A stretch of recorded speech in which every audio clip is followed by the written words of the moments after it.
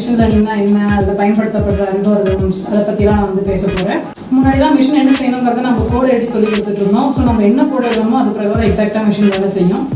Machine லேர்னிங்னா என்னன்னா, நிறைய data கொடுத்துட்டு நம்மளாலே அலசி ஆராய்ச்சி ஒரு முடிவெடுக்க முடியாத ஸ்டேஜில் அவ்வளோ டேட்டாவையும் ஒரு அல்காரிதம்க்கு கற்றுக் கொடுத்துட்டு அந்த மிஷினையே வந்து முடிவெடுக்க வச்சு அந்த முடிவை நம்ம வந்து சூப்பர்வைஸ் பண்ணால் போதும். ஸோ இதுதான் மிஷின் லேர்னிங். இவ்வளோ டேட்டா பற்றி ஒரு மிஷினுக்கு எப்படி கற்றுக் கொடுக்குறதுங்கிறதுக்கு நிறைய அல்காரிதம் ஏற்கனவே இருக்குது.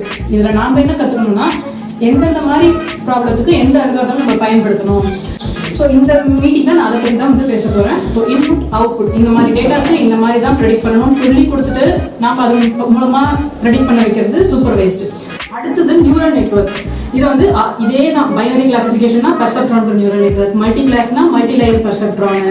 ஸோ ஃபீச்சர் ரிடக்ஷன்ஸ்க்கு யூஸ் ஆகுது shallow neural network, deep neural நெட்வொர்க்னா இன்னும் ஃபீச்சர் ரிடக்ஷன்ஸ். இதை பற்றி எல்லாமே பார்க்குறது தான் வந்து இப்போ ஸ்டாட்டிஸ்டிக்கல் லேர்னிங் மாடலில் என்னென்ன கண்டுபிடிச்சோமோ அது ஈக்குவலண்டான டேர்ம்ஸ் தான் வந்து நியூரல் நெட்வொர்க்கில் யூஸ் பண்ணுவாங்க. ஸோ அதுதான் இது வந்து ஆர்டிஃபிஷியல் இன்டெலிஜென்ஸ்க்கு அடிப்படைங்கிறதுனால அதே இப்போ ஃபீச்சர்ஸ்ங்கிறது இங்கே நியூரான்ஸ் அப்படின்னு சொல்லிட்டு சொல்லுவாங்க.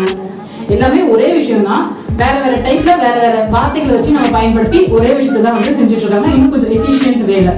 மோஸ்டா மிஷின் லேர்னிங்ல பேசிக் மிஷின் லேர்னிங், நியூரல் நெட்வொர்க்ஸ், இந்த மாதிரி CNN, RNN அது மாதிரி அன்ஸ்ட்ரக்சர் நியூரல் நெட்வொர்க் எல்லாத்தையுமே வந்து கவர் பண்ணி முடிச்சிடலாம். நம்ம இதுக்கான எல்லா ஒரு பேசிக் எக்ஸாம்பிள் வந்து இந்த மாநாட்டில் நான் வந்து உங்களுக்கு காமிக்க போறேன். நன்றி.